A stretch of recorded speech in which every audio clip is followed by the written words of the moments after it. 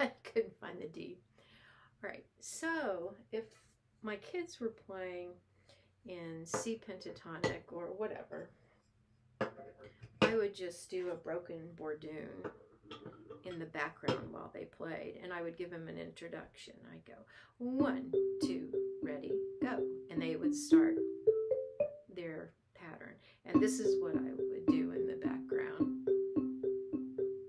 And this little pattern would become an interlude if they needed time to flip their sticks, because maybe we're going to play that way. Or maybe they're going to switch and do it from high to low.